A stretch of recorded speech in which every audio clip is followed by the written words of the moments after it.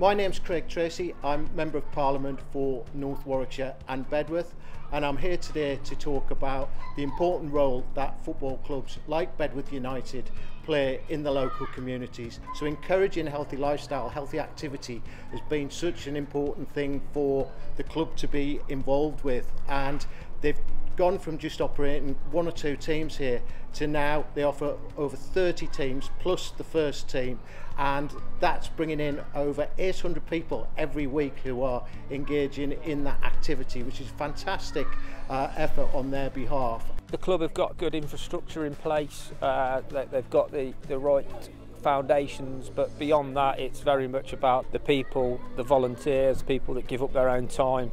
It just wouldn't be able to run without those people.